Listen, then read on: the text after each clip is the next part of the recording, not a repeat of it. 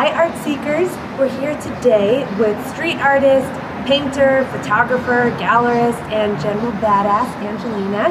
Thank you so much for chatting with us today. For sure. Well, when you're working on the street, how do you capture somebody's attention? Because if you're in a traditional museum, you know that you're going to be looking at art, but when you're on the street, I think you have different visual strategies. I feel like most artists that do work on the street aren't really thinking about capturing someone's attention. They're just thinking about doing their work. And if it happens to capture someone's attention, it's awesome. There's many different ways that work can capture someone's attention on the street. But it depends on what your work is about.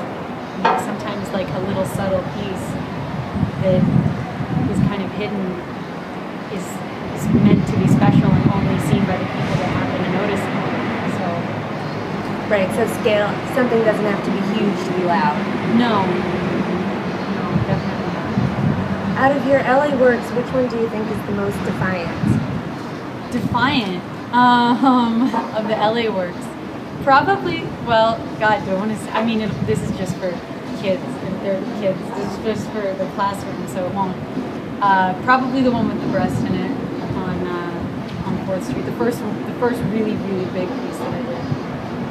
And I know that you work a lot in downtown and also in Venice, but is there a neighborhood in LA that you really want to get your hands on? No, I really like downtown LA.